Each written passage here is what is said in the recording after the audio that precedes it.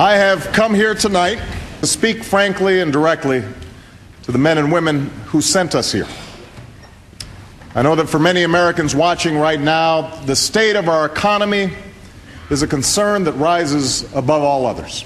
The impact of this recession is real, and it is everywhere. Good evening and happy Mardi Gras. I'm Bobby Jindal, governor of Louisiana.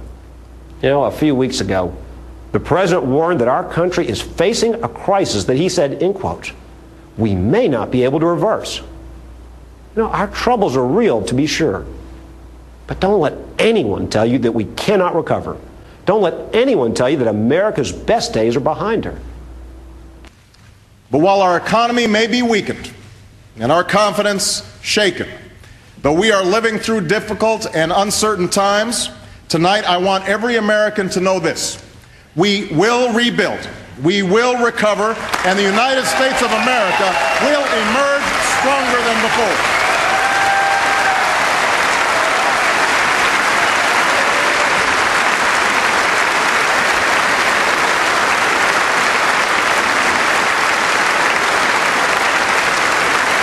The weight of this crisis will not determine the destiny of this nation. The answers to our problems don't lie beyond our reach. And $140 million for something called volcano monitoring. Instead of monitoring volcanoes, what Congress should be monitoring is the eruption of spending in Washington, D.C. Today in Washington, some are promising that government will rescue us from the economic storms raging all around us. Those of us who lived through Hurricane Katrina, we have our doubts. The strength of America is not found in our government. To solve our current problems, Washington must lead. In a time of crisis, we cannot afford to govern out of anger or yield to the politics of the moment. My job, our job, is to solve the problem. Republicans want to work with President Obama. We appreciate his message of hope. But sometimes, it seems like we look for hope in different places. And our economy will recover. Now's no time to dismantle the defenses that have protected this country for hundreds of years, or to make deep cuts in funding for our troops. To relieve the strain on our forces, my budget increases the number of our soldiers and Marines. And to keep our sacred trust with those who serve, we will raise their pay and give our veterans the expanded health care and benefits that they have earned.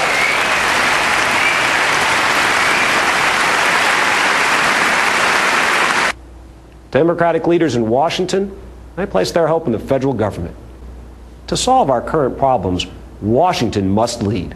My budget does not attempt to solve every problem or address every issue. It reflects the stark reality of what we've inherited: a $1 trillion deficit, a financial crisis, and a costly recession. I reject the view that says our problems will simply take care of themselves. It says government has no role in laying the foundation for our common prosperity. For history tells a different story. History reminds us that at every moment of economic upheaval and transformation, this nation has responded with bold action and big ideas. To solve our current problems, Washington must lead.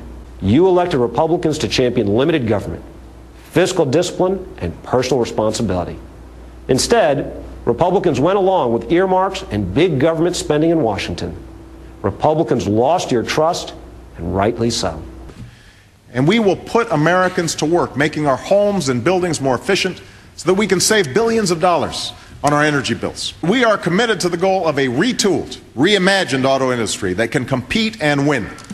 Millions of jobs depend on it, scores of communities depend on it, and I believe the nation that invented the automobile cannot walk away from it.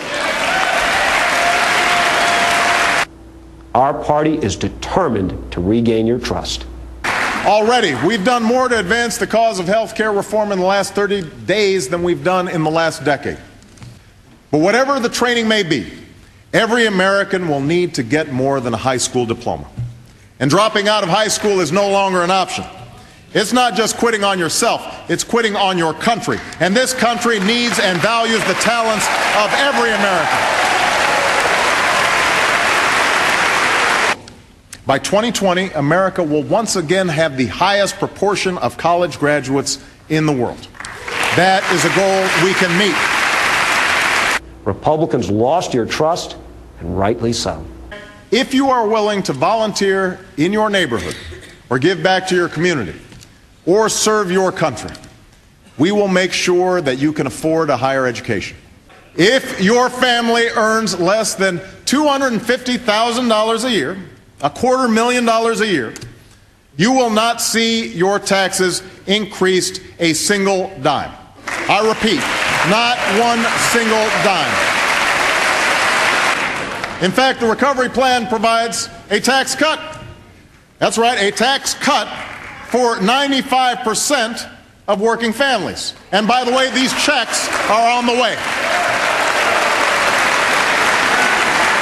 Finally, because we're also suffering from a deficit of trust, I am committed to restoring a sense of honesty and accountability to our budget. That is why this budget looks ahead 10 years and accounts for spending that was left out under the old rules. And for the first time, that includes the full cost of fighting in Iraq and Afghanistan. For 7 years, we've been a nation at war. No longer will we hide its price.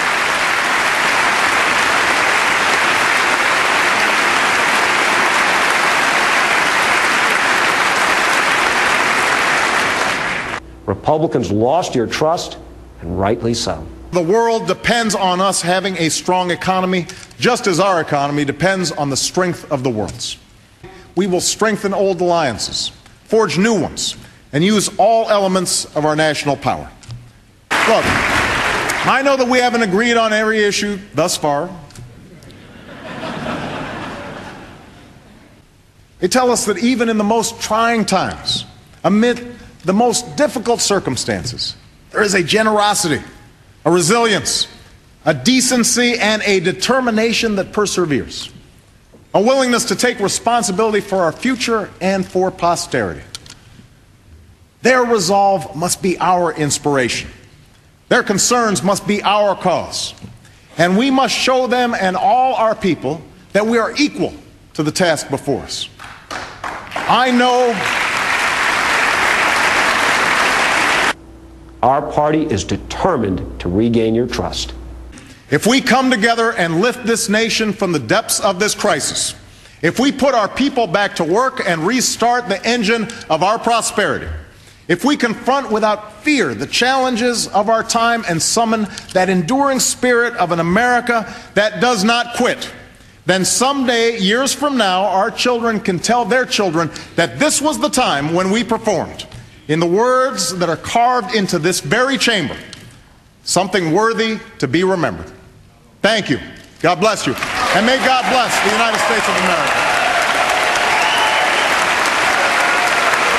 Thank you. Republicans lost your trust, and rightly so. Thank you for listening. God bless you. God bless Louisiana, and God bless America.